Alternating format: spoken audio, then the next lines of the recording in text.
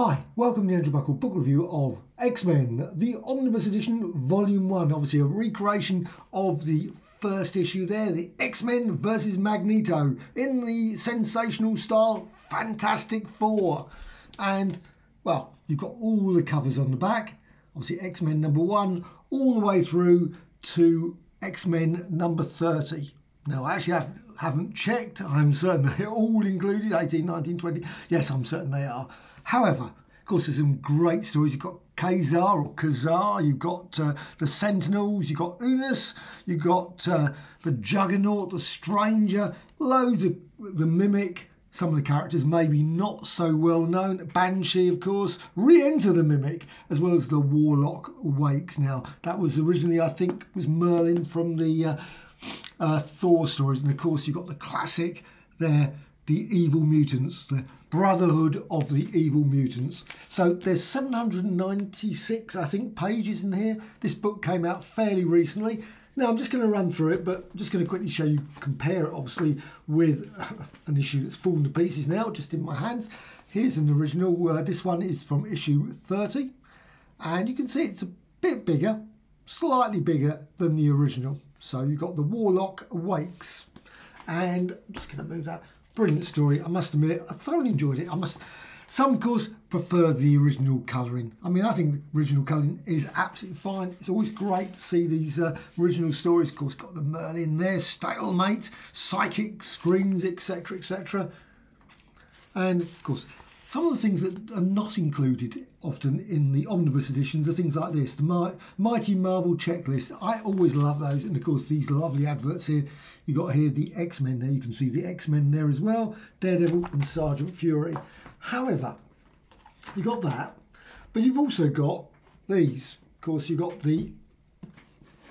And I'll probably be getting rid of this one. I must admit, it's one of the ones that it's really quite good. I'm really quite perfectly happy with it in black and white. So you can see this is the Essential Edition black and white. Very crisp, very sharp. Possibly more so than even the colour versions in some ways. So, you know, you might actually prefer seeing both, having the black and white version as well as the colour one. And of course you've got there all the various characters there. Mastermind, obviously, Quicksilver, Scarlet Witch and Magneto, the Toad. And the Juggernaut, of course. Brilliant bit of artwork there from Alex Toth. I love that period. Brilliant stories. Sentinels, of course, as well. However, that's the Essential one. So had to get that because I didn't have the Epic, and I still haven't got the Epic. However, this is the Epic collection. This is volume 2, and this covers X-Men 24 to 45. So unfortunately, there's a bit of an overlap. So if you want to have all the stories and you haven't got, of course, the X-Men Omnibus volume 2 that covers the other material, you're probably going to have to keep this or etc. So this is obviously the one that's probably a bit of an awkward one. Unless I say get the Omnibus edition for the volume 2, I will have to keep this one. So got that. Now onto the Omnibus itself. Obviously hardback, really nice thing, and it collects, as it says there, 1 to issue 31, which is a bit of an unusual one since obviously there was 66 issues in the early one, so there's a few probably less than the other one. So let's just take this off and crunch the as always, I'm certain it's never going to be perfect condition. I just damaged that very nicely, always the way with those. However, X-Men Omnibus, and well, it's absolutely lovely, of course, absolutely great condition. Now, this is slightly getting smaller and smaller. I think at some point it's going to end up be like this, a thin little... That's the way the paper getting. It's 796 pages. Eventually, it'll just like be very ultra thin paper. But still, at the moment, it's because of course when you looked at it, and I had the earlier versions of this. It was a bit thicker than this. I'm quite certain that was the case. So this is, but it's still absolutely fine. I really love it. Perfectly reasonable, decent paper quality. I have no particular problem. And you can see there the list of all, obviously, the people. Alex Toth there, number 12. Now, there's also other people, obviously inkers, letterers, and again, always sad to say, colorists. I always think the colorist is just a bit uncredited. Why? I must admit, I don't even know why they put that. Why do they put uncredited? It just seems to be pointless.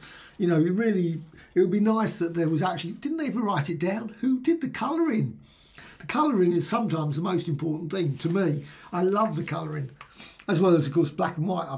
I have no, but if you're going to do the colouring, it's just, there you can see the X-Men, all the various stories there, all the way through 1963, all the way through to 1967.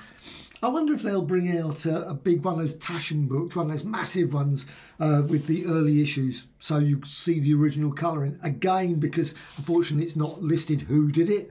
It's just a pity, but you've got obviously X there, and of course a little bit of Stan Lee. Not too many of those sort of articles. There's a few at the back. I'll get to that later.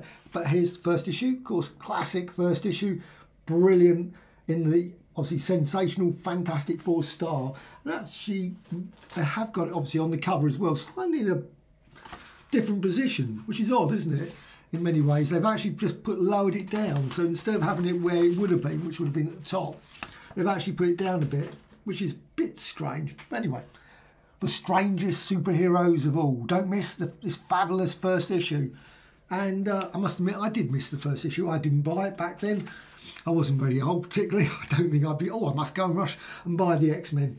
However, I did read it later, of course, in Fantastic. Was it in Terrific? Fantastic, I'm certain. And of course, subsequently in the British comics. Never bought a copy of X-Men #1. Sadly, of course, the price is now crazy. But you've got there, maximum pressure, and such power is attacking me. Blah, blah, blah. As near as power is as superhuman as my own. You'd think that Magneto would have done a bit of research. Surely he must have known that the X-Men, etc., these sort of characters, he obviously knew Professor X. So, anyway, that's by and by.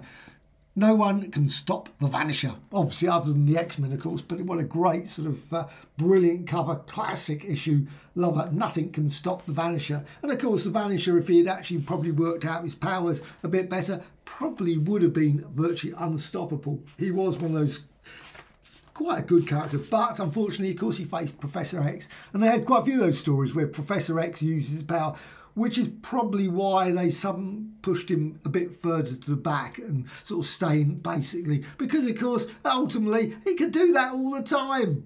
He just zaps people. Oh yeah, you lose your memory. That's it. All the stories solved. So it's always a bit one of those. But you've got that classic Blob story. I love that one, the Blob, and you've got obviously their training. Again, sort of diminishes the point of their training if you just basically put Professor X out there all the time, because he just solves it. He just zaps the villain and that's it. Oh, you've forgotten. Oh, okay, resolved. And you've got the Blob there again. Don't worry about me, sir. And of course, I love the original, lovely old snowman approach that but the Blob is a great story, and of course you've got the classic one. I love that, and of course the green Scarlet Witch. Wonder why they did that. Green cover, most odd. However, the Brotherhood of Evil Mutants. I'm never certain they actually ever called themselves Brotherhood of Evil Mutants. They thought they were the heroes. They thought they were the ones actually. So I don't think they considered probably themselves as evil mutants, but still, always the way they did that. A bit like the Frightful Four. Who would call himself the Frightful Four? You know, we're the heroes of our own story. However, the Angel is trapped, and you of course got there the Angel was Quicksilver again, and again you've still got Scarlet Witch is still in green. She hasn't got. And I love this bit. You're disturbingly familiar with etc., etc. Of course, it's that Toad. We know who it is. Submariner turns up as well. Of course, at that point, I assume. He didn't have his own issues at that point. So Submariner joins the Evil Mutants. And again, they were joins the Evil Mutants. Pushing that. Poor old there. And again, you've got the Scarlet Witch. No, the Scarlet Witch colour. Big, obviously, garish colour there and green. I feel I've been asleep. My head feels, etc., etc. And of course, got all the letter pages. I love the letter pages. And they're always fascinating to read. Always fascinating just to sort of read the comments at the time. I'd be very sad if they ever remove those. And again, it's one of those things that I always think they should include the Marvel bullpen and those sort of stuff as well, the checklist as well. Just gives you the sort of feel at the time. Let's visit the X-Men. Actually, they changed that with, and also, of course, a good old pin-up as well, which is really nice. And then, of course, you've got the Avengers. Oh, you've got Mighty Marvel checklist there. And that's the thing I always love looking at, because you always see, oh, Fantastic Four 33, Spider-Man 19, Avengers 10, you've got Strange Tales 127, Astonishing 62, so you've got Giant Man battling the Wasp. That was a bit of an unusual one. Sergeant Fury number 12.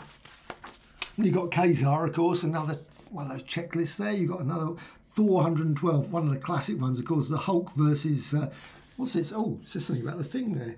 It's the greatest battle since the Hulk fought the Thing. Oh, okay, that's really odd. Oh. You got the Stranger, the origin of Professor X. Of course, you got the Juggernaut, great story. You got the Juggernaut coming through there. I always love those Juggernaut stories. Again, Mighty Marvel checklist. Of course, you got here the Fantastic Four 43 with the Frightful Four. So sort of similar. Let's visit the X-Men. Yet more of these.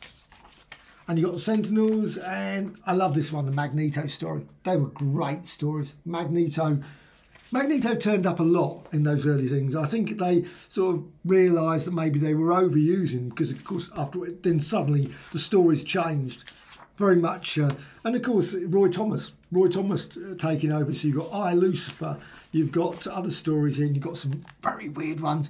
Some of the stories were less than brilliant. I must admit, some of these creatures, these robot ones, just Lucifer, they were a bit silly stories. Nefarious, oh, what's the name? All good stuff. However, and of course, all the way through, I'm just going to get to the classic Mimic. I always felt that he should have been a member of that would have, but again, maybe it would diminish the X-Men by having a character that was obviously had all of the abilities in there, but Banshee as well.